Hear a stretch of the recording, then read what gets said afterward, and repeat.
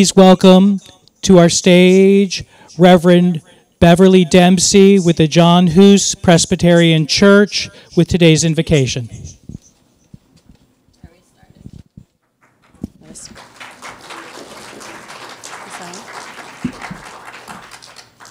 I think this is, yes. Let us pray. Spirit of creation, author and finisher of all life, we praise you for this glorious day. We thank you for the opportunity that we share to discuss the state of this district, a privilege earned by people coming to this country from all other lands who knew firsthand that this privilege is not shared by all. As we deliberate over what is best for your people, help us consider first the most vulnerable among us, especially the elderly and the children, those who are homeless and those who are suffering from food insecurity.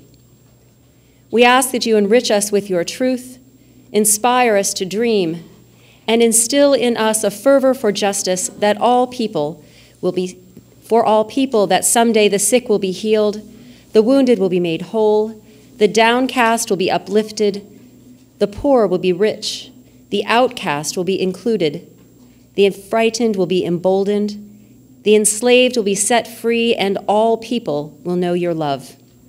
These things we pray. Amen. And now we ask you to please rise and welcome these talented students from Talented Unlimited High School who will lead us in the national anthem.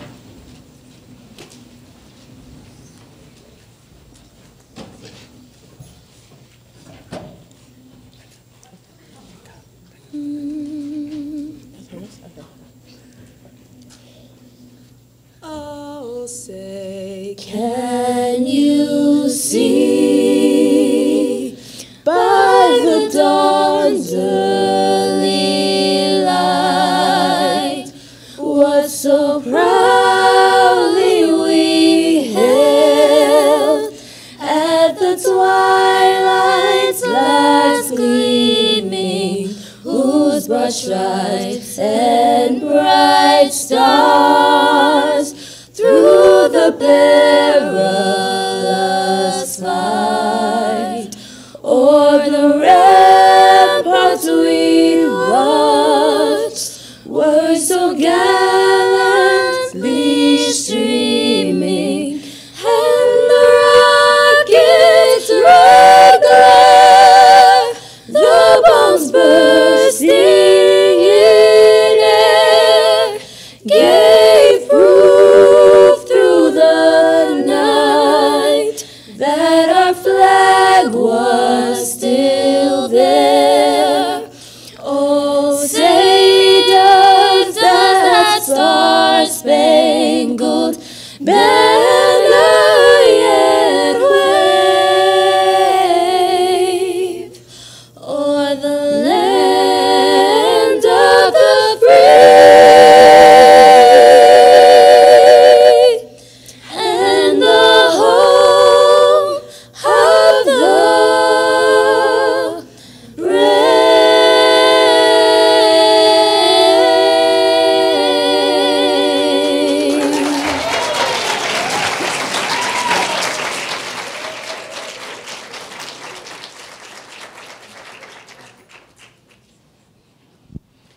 Ladies and gentlemen, please welcome Rita Popper.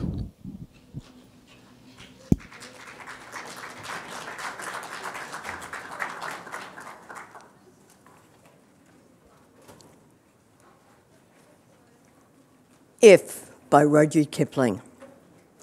If you can keep your head when all about you are losing theirs and blaming it on you, if you can trust yourself when all people doubt you but make allowance for their doubting too, if you can wait and not be tired of waiting or being lied about, don't deal in lies, or being hated, don't give way to hating, and yet don't look too good nor talk too wise.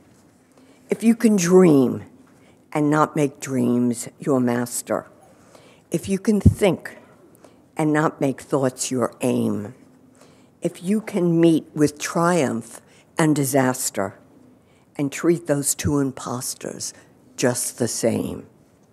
If you can bear to hear the truth you've spoken, twisted by knaves to make a trap of fools, or watch the things you gave your life to broken, and stoop and build them up with worn-out tools.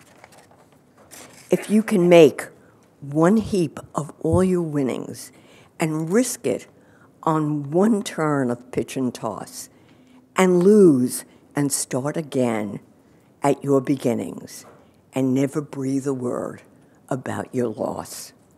If you can force your heart and nerve and sinew to serve your turn long after they are gone, and so hold on where there is nothing in you except the will which says to them, hold on. If you can walk with crowds and keep your virtue, or walk with kings, not lose a common touch, if neither foes nor loving friends can hurt you, if all people count with you, but none too much, if you can fill the unforgiving minute with 60 seconds worth of distance run, yours is the earth and everything that's in it, and which is more, you'll be a person of character.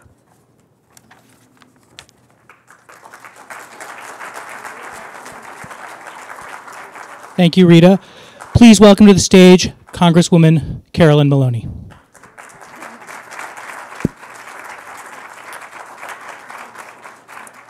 Hello, I'm so delighted to be home and not in Washington and able to be here with my friends and colleagues and people that I have the privilege of representing. First of all, I want to thank you not only for coming today, and I see our esteemed, dedicated Borough President. Thank you so much for coming. We'll be hearing from her soon. But I wanted to thank you for electing Ben Kallos, because he truly is a dedicated, determined, and effective member of the City Council, and really a rock to lean on when I'm in Congress, knowing that he's here taking care of what needs to be taken care of and representing really the concerns, being your voice of the neighborhood at City Hall. He sort of reminds me of this story that this minister told me one time, that he would go to church every day, and there was this, or Sundays, and there was this guy who would always stand up at the end of the service and say, "Use me, Lord, use me." And so he kept saying this every Sunday. So finally, the minister went over. He says, "Okay, we want to use you. You really want to be used?" He said, "Yes." He said, "What I would like you to, these pews are in bad shape. They need to be sanded and painted and made looking lively for the summertime services."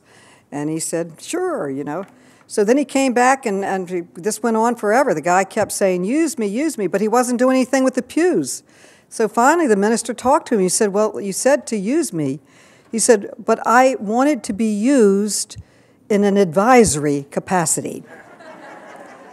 And I would say, luckily for the East Side, there is nothing advisory about Ben Kallos. He is hands-on. He gets the job done. I'm just going to give one example. With his predecessor, Jessica Lappin, we formed an Esplanade Committee because our waterfront was not being beautified. And we wanted everybody, all of you, to be able to walk and enjoy the water and be part of it. So we formed this Esplanade Committee. And when she went on to other things because of term limits, he came in as the co-chair with me. And not only has he worked hand in hand with me on everything we did, and we got huge grants from the government. One of them was $700 million from the mayor and others because it was a joint product and project that we all wanted to do.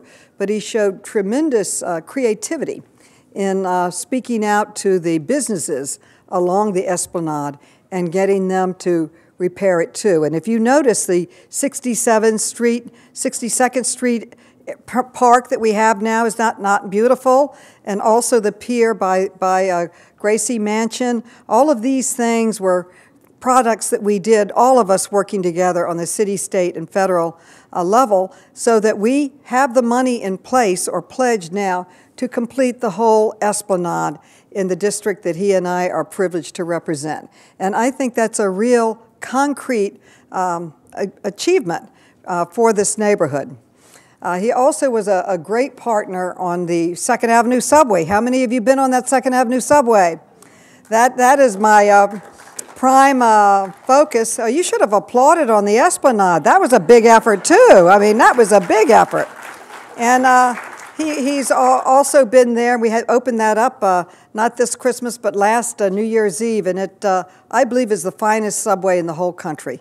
And we now need to build it up to 125th Street and down to the tip of Manhattan eventually. But if you haven't ridden on it, you ought to get on it and just ride, because it's just beautiful. And it's quiet, it's state-of-the-art technology, lighting.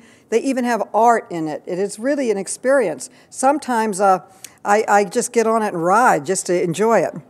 But he's an extraordinary person, but I just wanted to mention, because I've been here and everybody's asking me about the shutdown. And this is the longest shutdown in our nation's history, 22 days and counting. And right before I came here, I was at a meeting that Nydia Velasquez and I had with federal workers that have lost their pay. They don't know how they're going to buy their food or take care of their mortgage or do anything else. It is a disaster. And it was caused willfully, recklessly, and single-handedly by the President of the United States in pursuit of a boondoggle that the majority of the American people absolutely oppose. Building a wall that won't work to address a crisis that isn't real so he can keep a promise that wasn't true. This is just ridiculous, and the consequences are very severe, as I said. Now, we all support border security, but the truth is, in these designated crossings is where most of the drugs and illegal activity happens. So we need scanners on cars and technology and drones, and not a wall that you can jump over or climb over or dig under or put a hole through and get through. And we need to address the concerns of the people that have this. And I would say one of the biggest downs that I've had in government is when they were separating families at the border. Just absolutely inhumane to take children, small children, away from their parents. So we in Congress are now working to unite the families, take care of the children at the border, increase border security in a 21st century way. The Maginot Line didn't work too well in France. Some of these walls just don't work. You need other things to secure the border security. And we're working on all of those and moving forward. Many of you have asked me about the Mueller Commission since when I came here. And the Mueller Commission was a real effort. It was bipartisan, actually, and that we all worked to get him appointed. Then we worked to give him independence, to give him subpoena power, to give him the money to conduct his investigation and as much time as he needs. The allegations of a foreign power influencing our elections is probably one of the most serious crimes or allegations of a crime that I've ever witnessed. But we need to let him be a professional and complete his job. He has to complete his investigation. Then he is supposed to write a report to Congress. And then, believe me, Congress will react, have hearings on what is found, have deliberations, and will move forward, hopefully in a productive way for our country based on what comes out of the Mueller investigation. But Congress is moving forward right now, not only in helping people. We're having hearings on the high cost of prescription drugs, on lowering the cost of health care, and also in exercising oversight, which is our responsibility. We're Article 1 of the Constitution, co-equal with the executive. But in the past 2 years, they did not conduct any oversight of the president. So we are now having oversight hearings of activities. I want to share with you that the Democrats requested, just in one committee that I'm on, the Government Reform and Oversight Committee, they requested 65 subpoenas, all of which they turned down on various areas. but the first oversight on the executive will be with Michael Cohen, the president's fixer and fixer-upper and taking care of his scandals and all that. He's the person who's going to be testifying on February 7th before the committee. So we are serious about moving forward. Our first bill that we are going to pass is Intro 1, and this is a bill that is dedicated to ending the dark money in politics. The minute that Citizens United passed, there was $44 million in money in congressional races. This year, because of Citizens United and this outside money that can come in that no one even knows where it came from, $144 billion was spent in this last election cycle. Just amazing amount of money. Gratefully, I am at least grateful that the Democrats now have a majority in the House so that we can conduct oversight and take care of our responsibilities.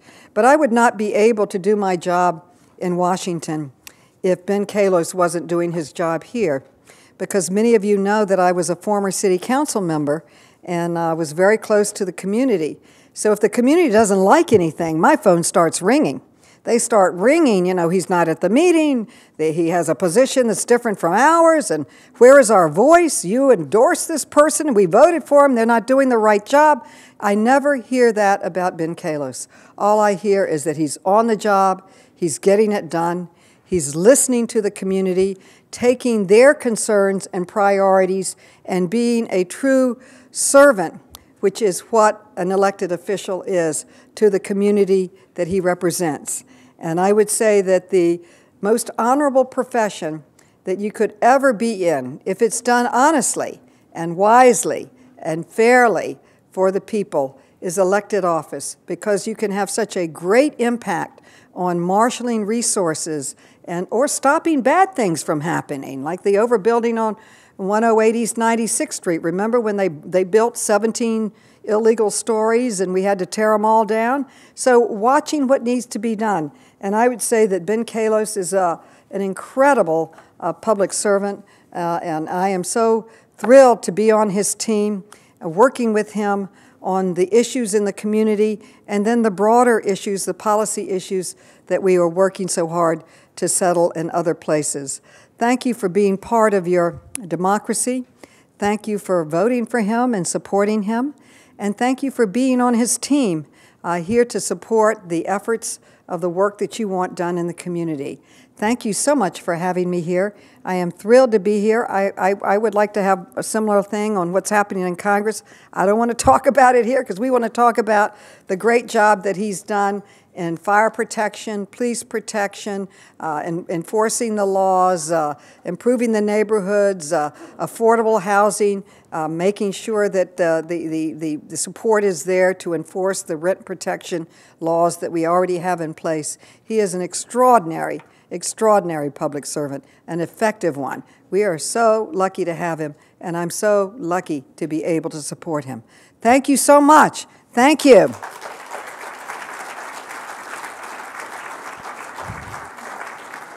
Ladies and gentlemen, please welcome Borough President Gail Brewer. I should have introduced her, but there's not strong enough words to really introduce our borough president. She is extraordinary. She is honest, hardworking. She gets the job done. I have the greatest admiration and respect and total trust in her judgment and everything that she's done. And no one can outwork Gail Brewer, that's for sure, particularly for good and important causes for our community. I am thrilled to be here to introduce our outstanding, truly outstanding borough president.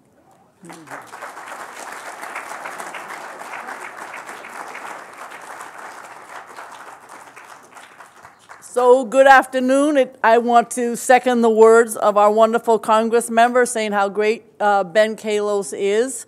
I will say that he represents, obviously, the Upper East Side. He never forgets Roosevelt Island, and he has like a tiny little part of East Harlem, and that guy fights for those 2 goddamn little election districts or whatever they are, just as strongly. So I love when we're at a town hall meeting and all the commissioners are there, And he is buttonholing every single one of them to fight for all of us. And that's the kind of, as the Congress member said, that's the kind of person you want representing you. He isn't afraid to take on big issues. He's super smart. He's super committed. We're really lucky. I'm lucky to have him as a partner. Carolyn Maloney's lucky to have him as a partner, and you're lucky to have him as your representative. I want to give you one example, which is the number of school seats. Like a dog with a bone. Everywhere I went, he pointed out to the mayor and to the Department of Education the lack of pre-K and the lack of school seats. And I was supportive, but I can remember recently somebody coming up to me, Ben wasn't there, and said to me, there's only one person I trust in government. My daughter is in pre-K because of Ben Kallos, and nothing could mean more to me. That's the kind of elected official, and that's the kind of endorsement that all of us wish for. That's what means something, when it's personal, when it actually helps you, and that's what Ben does. He has also engaged with healthy food preparation, with cooking with Kallos. I could not do that. I don't eat enough vegetables. I don't know how to cook them well enough. But he does. He takes on even something like that. And of course, there's no issue that's too small and no issue that's too big for him to get something done. In terms of just his raw intelligence and commitment, all the issues of zoning, we work together on these issues. That is the hardest issue in the city of New York. Land use, zoning, and affordable housing. Carolyn Maloney has hard issues in Washington, but these are really challenging, particularly here on the east side and throughout Manhattan. So the R10 voluntary inclusionary program, making sure that developers who build tall buildings include more affordable housing. Always a challenge. Ben is always on top of it. We want to close zoning loopholes that allow buildings to go higher and allow stilts and allow mechanical voids that make no sense for those of you who are in the weeds and like the community board is, community board number 8 and others. It makes no sense. He's on top of it. Is it a challenge? Absolutely yes. Second, of course, is just the Roosevelt Island Library, which I know was started by Jessica Lappin, but it is a library that everybody can be supportive of. But you only do that if you are involved with how it is going to be built. And if you spend time figuring out how to allocate funding, how it will double the library space, what are the concerns of the neighborhood, and making sure that you have a town hall meeting to discuss this, which is what he and the assembly member did. Every single project takes time. We're all focused on John Jay Park. I know that there are wonderful friends of John Jay Park, but believe it or not, every grade of grass in John Jay Park is contentious. But he has managed to figure out what makes sense to work with the community, and in a way that is of importance to the park. He worked on PSIS 217, the green roof and the STEM Center. We worked together to figure out how it can be sustainable, how it can be built, how it can be funded. And again, when you're working with Ben Kallos, it's a pleasure for me because you have a true partner. You have somebody who's fighting for the same agenda. He's also been working together with the other elected officials on the issue of homes. It's an infill project. I think we all know about it. We're very frustrated because these projects get built on NYCHA land without any input from the community, without any zoning input, without the ULURP process, which is a process we use to build whenever there is city input, when it's not on NYCHA. And to the credit of Ben, he is constantly bringing it up, nothing stirs him in a way that is pressure from developers in a way that should not be taking place. He engages effectively with NYCHA, with the local stakeholders, has a lot of respect for the residents, always. The other topic that he and I share is the issue of technology, civic hackathon, civic technology, ways in which the technology can help the community. I pretend I know something about technology because I was chair of the technology committee. I passed the open data bill. I believe in it. I go to all the civic hackathons. I'm part of the civic world, but I don't know anything compared to Ben Kallos. So I listen to him very, very carefully, and I try to follow his lead because he actually knows what's behind some of these decisions and some of the technology choices. We're all advocating, of course, for much more municipal Wi-Fi and ways in which government can use technology more effectively. There's a lot of talk about it, but it's not always as operational as we would both like. And also I just want to say, as you all do, he has a wonderful staff. The staff is responsive. We work together on legislation, on many of these different projects, which are complicated, many stakeholders, a lot of strong feelings about it, and we work together. We also work together on appointing to the community board, and we work together on how to fund many of these projects. His office is a beehive of activity. I don't know any other state of the district that lists every single one of his First Friday, policy night, legal clinics, mobile hours, and there's probably much more. Condoms. I put condoms in my office because he has condoms in his office, you know.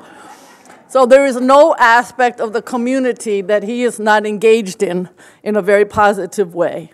So I'm here to say that he is the kind of elected official that all of us would like to be, and that you should be very proud that he is your representative and in our midst. There are a lot of council members, there are a lot of people representing this very, very fabulous city, but there aren't many who have this diverse aspect in terms of intelligence, commitment, and follow up and follow through.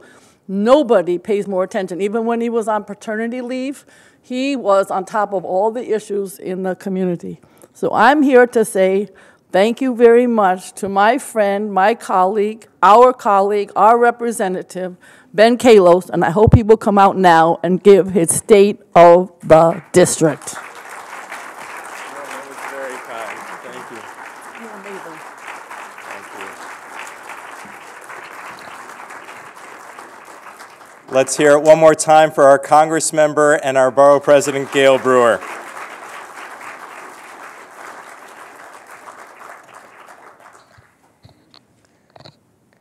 Good afternoon. If you've been to an event before, this is where I ask you to put more energy into it. Good afternoon. Amazing. I'm Councilmember Ben Kallos, and I have the honor of representing over 168,000 New Yorkers on the Upper East Side, Midtown East, East Harlem, and Roosevelt Island for 5 years, 12 days, 13 hours, 39 minutes, and 46 seconds, but who's counting? This is by far the best job I have ever had, and every moment is a precious opportunity to make the world, starting in our neighborhood and our city, a better place. The best part of this job is getting to meet my neighbors, to work with local activists, faith leaders, educators, fellow elected officials, New Yorkers united in a common mission to make the world a better place, starting with its capital, New York City. And I want to give a special thank you to the participants in today's program, starting with Reverend Beverly Dempsey for today's invocation and for work she does every day at Jan Hus Presbyterian Church and the Urban Outreach Center in service of New Yorkers in need. Thank you to our incredible group of musicians and singers from Talent Unlimited High School, Jada Peralta, Mariah Goodridge, Taylor Salesman, Alexa Maldonado, Kendall Speaks, who will be filming, their music director, Jane Skoog, and Principal UJ Viscolenolos. And of course, to Rita Popper for her wonderful reading of a 21st century version of If, written by Rudyard Kipling. When I joined Community Board 8, I was the young troublemaker, but they didn't know anything until they met Rita Popper, who put me to shame in terms of troublemaking. I get to continue to work with her every day, and she inspires me and my fellow elected officials every day. We are so lucky to have our Congressmember Carol Maloney in Congress, where she has taken back the majority.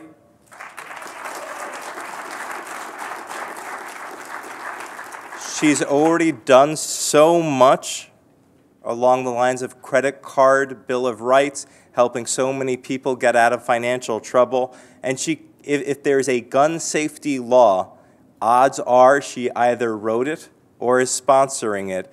And now that we have Congress, I hope we can finally pass her gun safety package to keep children all over our country safe.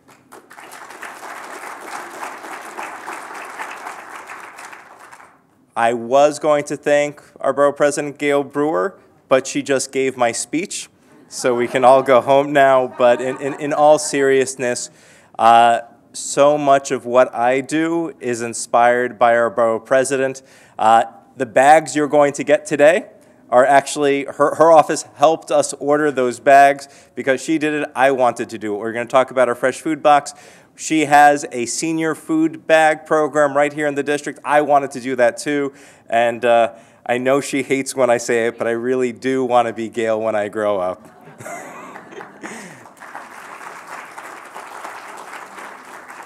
Thank you to the whole team here at Memorial Sloan Kettering for opening up this wonderful space for us to gather and stay warm today, including Phoebe Kemick, Shakima Grant, Ed Swisher, and Sam Palmucci.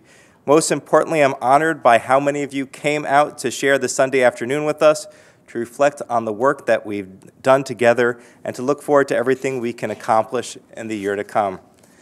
Today, I'll talk about resources available in my office, the investments we've made in school seats, how we've worked to improve commutes, rebuild our parks, improve quality of life, fight over development, build and preserve affordable housing, and reform our government elections to better serve you. I promise that if you're here just for the bagels and reusable bag, that's okay. We'll get to that soon enough. If this is your 5th state of the district, you've probably heard me tell that joke 5 times. My office is the community's office and neighborhood center. I invite you to join me in person for the first Friday of each month from 8 a.m. to 10 a.m. Meet with my staff at Policy Night at 5 p.m. on the second Tuesday. Sign up for our free legal clinics on housing, family, and family law and domestic violence each month. We host monthly mobile office hours at senior centers and NYCHA to bring our office and services we provide directly to you. Most evening, my staff or I attend community board, precinct council, neighborhood association, and tent association meetings. Still not as many meetings as Gail Brewer because she is everywhere at all times. And during the spring and summer months on weekends, you'll find us at street fairs or, as mentioned, cooking with Kallos at green markets. You can even get some fresh fruits and veggies at our office during the summer and fall thanks to our partnership with Grow NYC and the Fresh Food Box site at our office every Thursday. But all that forces you to come to us, so I even make house calls. We call it Ben in Your Building, where I can join you for your annual meeting. I also do weddings and bar mitzvahs. Seriously, though, both Gail and I are registered marriage officiants, and neither of us charge. I believe I'm up to 3 weddings. Gail, how many are you up to? Fair enough. Since I ran for office, I said I wanted to change the fundamentals of government, how politicians are elected, how they're paid, who has the influence, to cut back on corruption and make our government responsive only to the people it represents. When I was elected, I promised to work only for you, so I refused tens of thousands of dollars in personal income called Lulus offered for being a committee chair. Then I went further and wrote the law that made Lulus illegal, as well as banning outside income and making the city council a full-time job.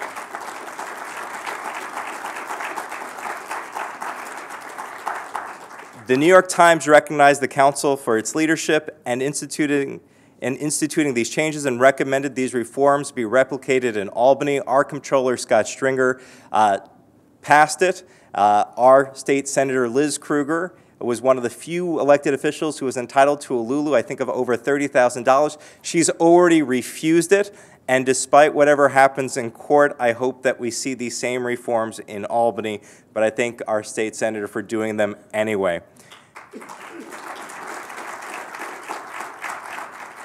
To improve voter registration, we worked with the New York State Attorney General to author the law that will allow New Yorkers to register to vote online. And whether you're concerned about overdevelopment, lack of school seats, or anything else, your #1 issue is really campaign finance reform. This is because politicians spend so much of their time asking for contributions of $5,100. That's more than you can give to the president, not that I would ever give to the president. Everyone expects something in return for their money. I once gave something to somebody worth thousands of dollars, and I expected her to spend the rest of her life with me. She said yes, and we have a lovely daughter. But I've never thought anyone should be giving politicians that much money, and since I was elected, I've continued my decades-long fight to get big money out of city politics. Last session, I introduced campaign finance reform that would expand our public matching system. But even with the majority of sponsors in the city council Somehow I didn't have the support to get it done. This year, we worked with Mayor Bill de Blasio to steer campaign finance reforms around the City Council and directly to the voters as ballot question 1. In a historic turnout on Election Day this past November, New Yorkers voted overwhelmingly to support campaign finance reforms proposed on ballot question 1. You and 1.1 million other New Yorkers from all 5 boroughs spoke loudly and clearly to get big money out of politics. The new system that I'm proud to have helped usher in lowers contribution limits by more than half, from as much as $5,100 to $2,000, which is still too much. Make small dollars more valuable by increasing their public match from 6 to 8, and increases the public grants from half the money candidates can spend to 3/4, eliminating the need for big dollars. When question 1 passed so overwhelmingly, I authored a law to implement these reforms immediately instead of waiting until 2021. That law passed last month, and the program was signed into law on January 2nd. It's already up and running.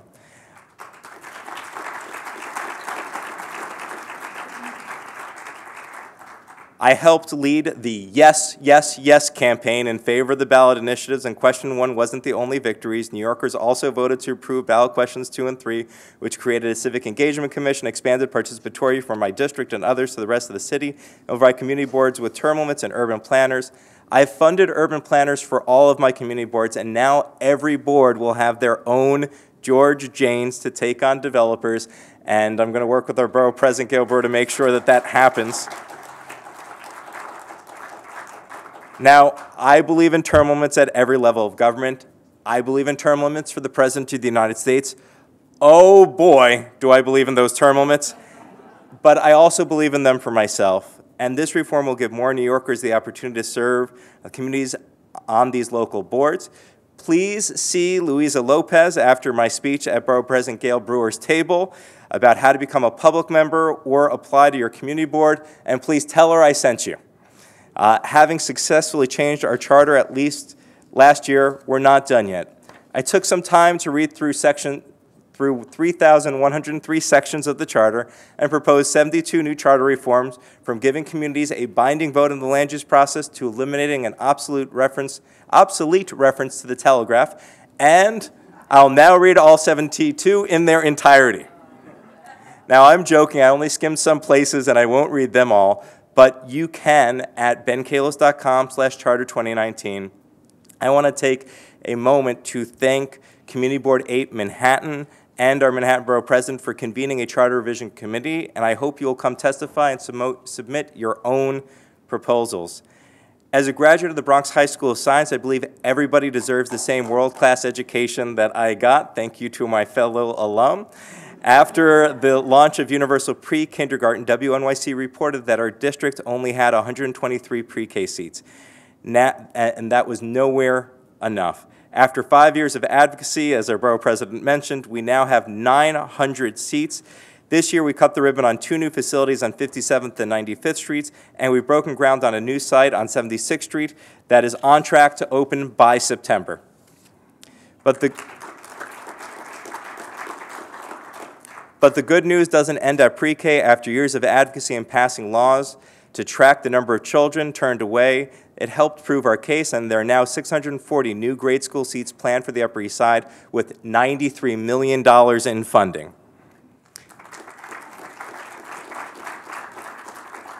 Also fighting to bring 3K seats to our district as soon as possible. I've told the mayor that if we don't get 3K seats on the Upper East Side by 2021, he owes me $30,000 for my daughter.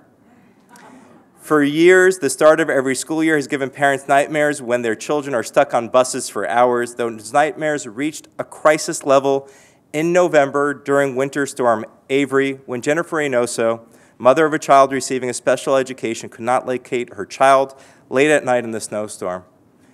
I and my wife saw in her child my own daughter, and I immediately reached out to the mayor's office, and we worked with them to send emergency services to rescue the children shortly after midnight. Just last week, the City Council passed common sense legislation I had introduced to put a GPS on every school bus so parents can track their children, just like they've been doing in the Chancellor's home city of Houston since 2015. Once at school, I believe that if we meet our children's basic needs, they are more likely to become self-actualized in accordance with Maslow's hierarchy of needs to better guarantee their long-term success. And take that, anyone who ever said my psychology degree wouldn't be worthwhile. We should provide our children with food they need through universal school breakfast, lunch, and supper, and providing supervision and mentorship they need from adults through universal after-school and youth jobs.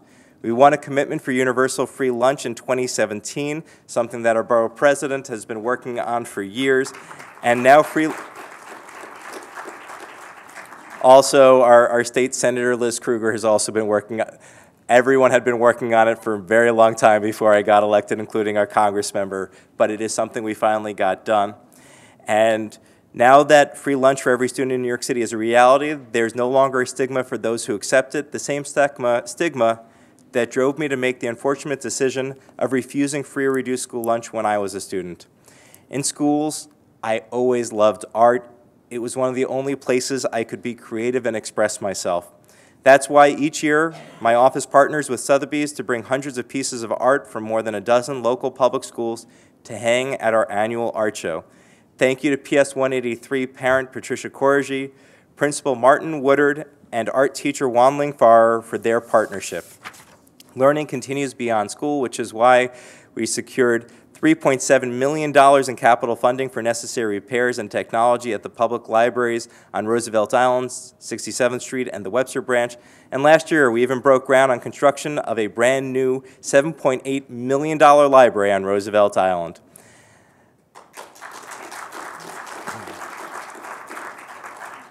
Like a quality public school education, every New Yorker deserves an affordable home. My constituent services team works with residents every day to keep New Yorkers in their homes, to apply for SCREE and DREE, to keep their rents affordable, and to find new affordable housing.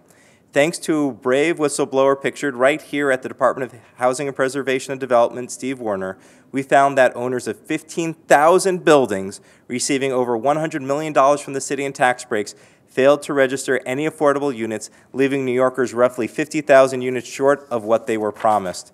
We worked with our whistleblower, ProPublica, and Wall Street Journal reporter Cesare Podkul to author Local Law 64 of 2018 to force developers and landlords who get millions for affordable housing to actually live up to the promise by registering every single unit so we can see where they are and so that low-income New Yorkers can apply for new and existing affordable housing.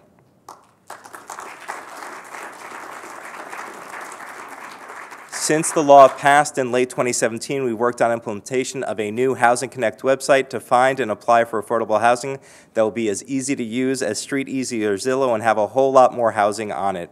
In recognition for the work we've done around affordable housing, I was appointed chair of the Land Use Subcommittee on Planning, Dispositions, and Concessions, which is responsible for approving affordable housing built on city land or with tax abatements. I've been focused on forcing transparency around these projects to get the bottom line of each unit of affordable housing cost the city so we can get more units and more affordability. We've highlighted where affordable housing may gentrifying neighborhoods, where its construction may actually be worsening the crisis by paying construction workers low wages, and we've introduced legislation to uncover conflicts of interest and protect workers on these sites. When the mayor initially announced NYCHA infill, I wanted to ensure that the projects provided adequate funding to support NYCHA, were sited in locations that would not leave the poor in the shadows of the rich and would ultimately provide a pathway out of poverty.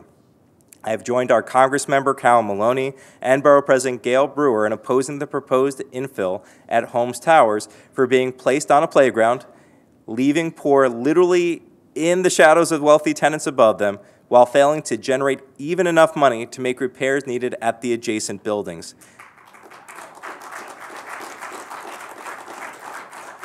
They're planning to build a skyscraper, which is in violation of the neighborhood zoning without going through the land use process, which is something that we will continue to fight. When I first got elected, Congressmember Carol Maloney asked me to co-chair the East River Esplanade Task Force with her because it was literally falling into the river, and then it actually did. Since then, we've secured an overseen spending of $200 million in public and private dollars.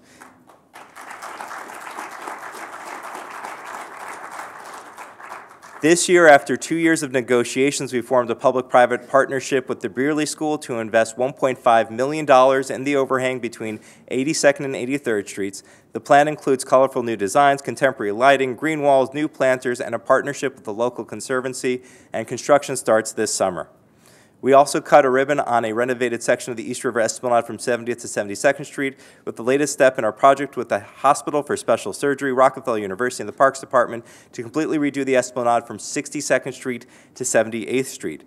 This stretch will now feature noise barriers, a water fountain, and irrigation to keep plants alive, new planting beds, improved lighting, repaired railings, new seating and paving, and it will be maintained by our partner institutions in perpetuity. As we invested in the Esplanade, residents raised safety concerns, so although I personally oppose surveillance, we put NYPD security cameras on the participatory budgeting ballot where they won hundreds of votes. Ultimately, we invested $336,000 in security cameras for our hard-to-patrol parks, transit hubs, and quality-of-life hotspots. With Rockefeller University, we installed the cameras on new section of the East River Esplanade, and with Councilmember Keith Powers, we put cameras in the Sutton area parks, and at the request of the 19th Precinct at the 86th Street subway corridor. Our parks are only as nice as we keep them, and we're lucky to have strong conservancies led by East Siders who are dedicated to their local parks. I want to thank everybody who helps run or volunteer with these conservancies and partnerships at our local parks, including Carl Schurz Park Conservancy, Friends of St. Catherine Park, Friends of the East River Esplanade, Sutton Place Parks Conservancy, Samuel Seabury Park Conservancy, Muslim Volunteers of New York at Rupert Park, East 79th Street Neighborhood Association at John Jay Park, Green Park Gardeners at Andrew Haswell Green Dog Run, and of course, Upper Green Side.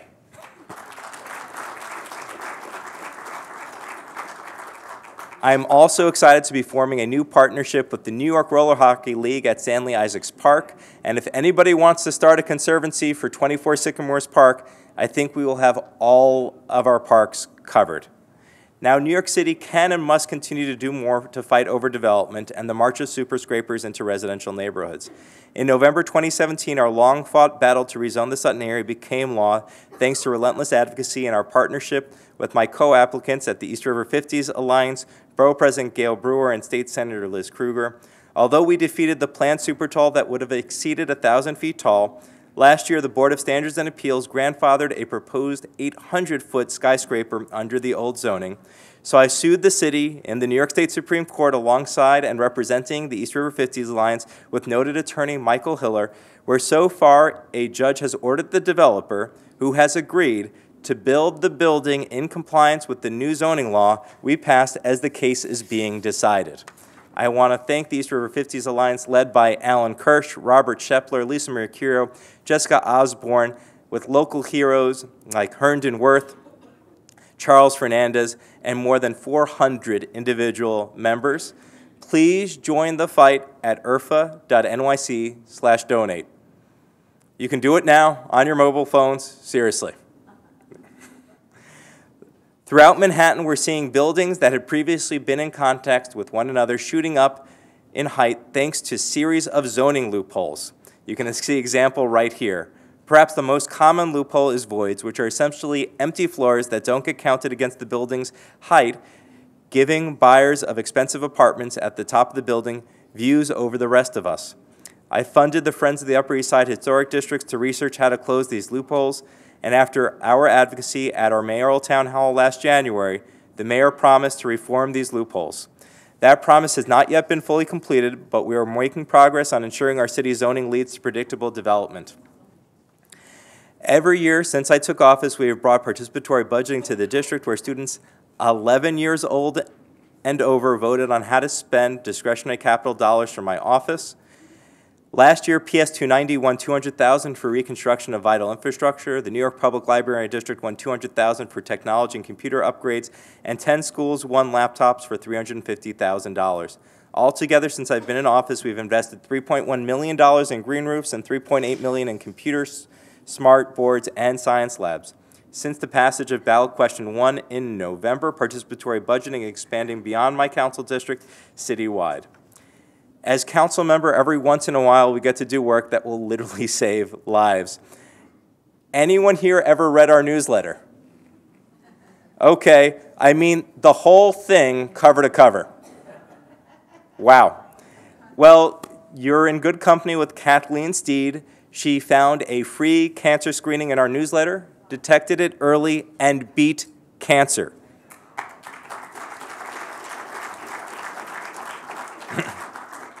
Thank you to Josh Jameson, who just lost any hope of shortening it, for drafting our newsletter, and our community partners for providing so many free programs for our newsletter, and to Kathleen Steed for giving us far more credit than we ever deserved, and most importantly, for fighting cancer and winning.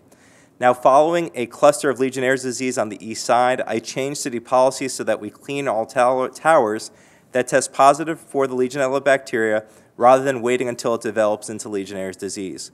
When WNYC found that many towers were out of compliance with the law, we authored legislation to improve inspections reporting so we can prevent any more deaths from Legionnaire's disease. And while Queen Elizabeth II banned single-use water bottles across England's royal estates in an effort to be more environmentally friendly, President Trump rolled back regulations that had been protecting our national parks. That's why I introduced legislation to ban the sale of single-use plastic bottles in city-owned parks and open spaces. We're still working with PS290 and the Sierra Club and local activists to ban the use of toxic pesticides in city parks, and are working on a stronger version of the legislation. And I continue to support plastic bag diversion, and I'm disappointed that it was blocked in Albany. In the meantime, you can get your reusable bag from Manhattan Borough President Gail Brewer or from us at the end of the event, and make sure to bring it with you when you shop for groceries. As we had discussed the environment and health, I have to make sure I address the Marine Transfer Station. During the last 5 years, we've stood our ground against the mayor and his MTS, and have won several concessions that will help the community. I remain opposed to the construction of this facility with our Congress member, our senator, our assembly member, our borough president, and anyone with a right mind, and the impact it will have on our community. For that reason, we fought, and so far we've exposed high costs. We've ensured that any zoned trash pickup will not be tied to tipping at our Marine Transfer Station, exposed the dangers of sanitation trucks winning funding for guardrails on every truck, introduced legislation mandating and won a commitment to zero waste to make marine transfer to landfill obsolete by 2030. A new ramp will be constructed 1 block north in partnership with the Pledge to Protect and local community to protect children from all over the city who play at Asphalt Green. I even co-sponsored and passed a waste equity law that will protect our neighborhood from receiving more than 10% of the city's waste. The initial version of this bill exempted districts with marine transfer stations from the cap. I was able to negotiate this exemption out of the bill in exchange for my support, and I'm now confident it will protect the Upper East Side from getting more trucks than planned. Most recently, as reported in our town, following a letter I sent to the Department of Sanitation, we learned that the neighborhood is going from having 200 trucks a day at the sanitation garage on 74th Street to an average of 40 to 50 trucks per day.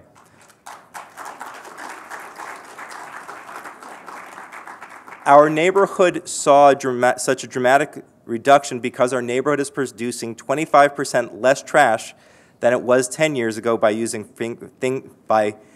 fewer single-use plastic bottles, reusable bag, and composting. So please help me reduce the number of trucks coming to our neighborhood by signing up for textile and electronic recycling or composting for your building. On the transportation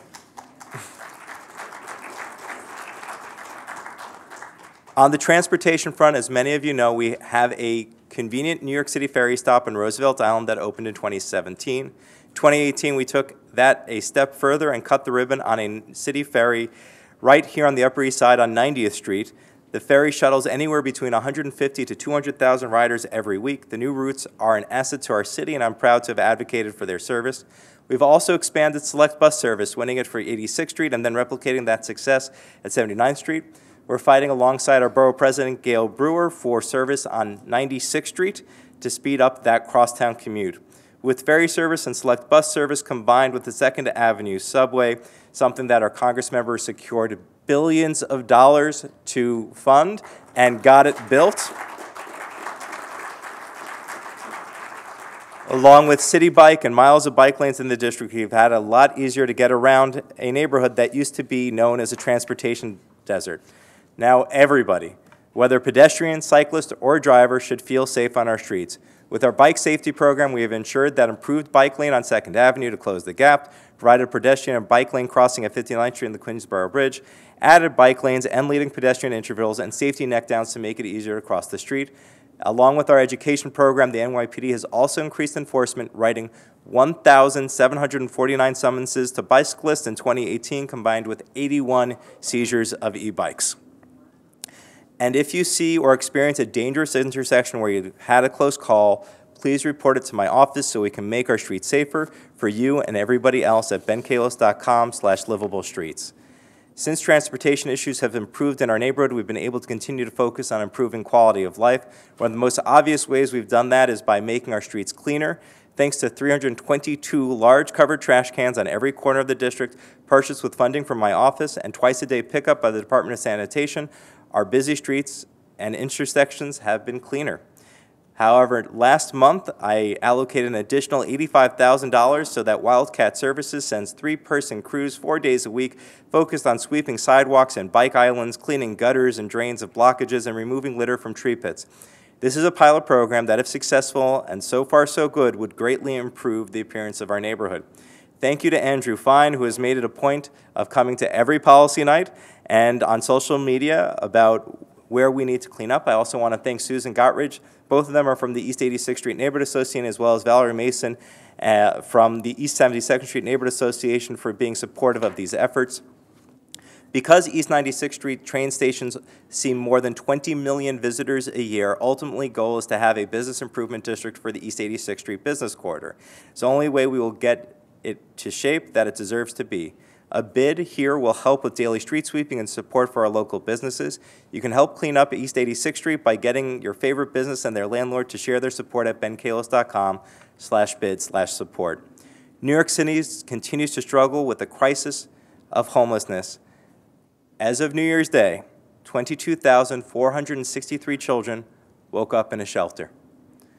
They woke up with their 16,948 parents, 5,400 adult families, 11,831 single men, 4,471 single women, and an estimated 3,892 people on our streets.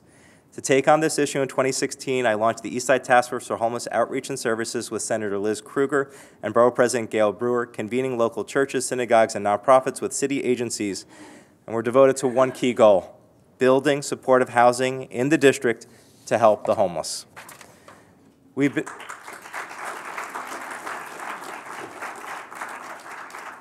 been proud to break ground on East 91st Street for 17 two-bedroom supportive homes for women in need, led by former Speaker Chris Quinn, alongside Social Services Commissioner Steve Banks, Congressmember Maloney, Borough President Brewer, Senator Krueger, Assemblymember Seawright, Community Board 8, Rector and now Bishop of Arizona Jennifer Reddle of the Church of the Epiphany, and student leaders from PS 527 and Eastside School for Social Action, as well as Eastside Middle School. I'll also note that Rita Popper lives across the street, and she said yes in my backyard, along with David Rosenstein, who lives on the same block, and this is the way we should be building.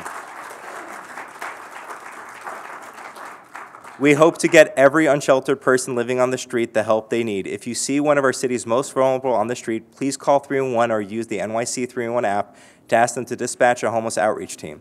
They'll ask where you saw the person, what they looked like, and offer to report back to you on whether the person accepts the city offer of shelter, 3 meals a day, health care, rehabilitation, and job training. Please consider financially supporting or volunteering with our Ethos partners in their direct services to help those who are less fortunate.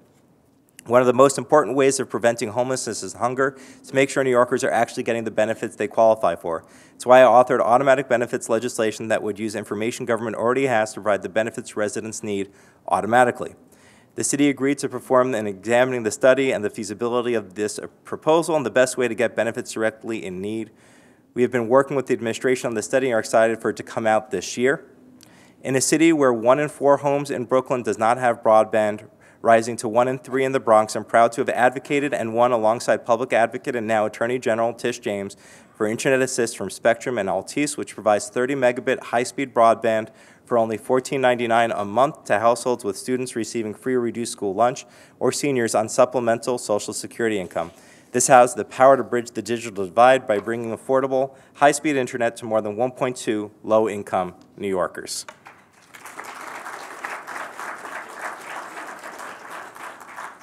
In addition to universal broadband, finding and making tens of thousands of units of affordable housing available and increasing access to food, we must also help every New Yorker retire. As an attorney who practiced ERISA, I'm proud to lend my expertise to legislation authored by public advocate Tish James that I'm proud to carry that provide 2 million New York City residents without any retirement savings with an auto-enrollment payroll deduction retirement security for all Roth IRA. Despite the Trump administration seeking to stop us, this week Bill de Blasio announced support for this vital legislation in his State of the City. New York City should be a place where you can raise a family with universal child care, 3K, pre-K, and the best schools in the world, serving 3 square meals a day, with universal after-school and youth jobs, free higher education, with affordable housing to live here, easy commutes, beautiful parks, and an unparalleled quality of life. All part of a city that works seamlessly and proactively for you. We spent the past 5 years, 12 days, 14 hours, 13 minutes, and 10 seconds working tirelessly to accomplish these goals. I have 2 years, 11 months, 17 days, 9 hours, and 16 minutes left, and sorry, the math is harder on this part, 25 seconds as your council member. Let's use that time wisely on worthy goals that we can accomplish now to make our city and the world around us a better place. Please consider joining our effort at benkallos.com/volunteer. Thank you for your partnership and joining us today.